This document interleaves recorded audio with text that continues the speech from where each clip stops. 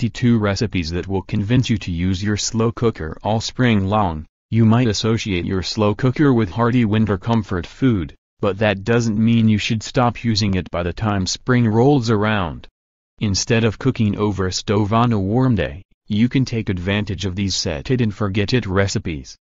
Get ready to make spinach and artichoke dip, carnitas burrito bowls, loaded baked potato soup, and more slow cooker recipes using spring produce all season long.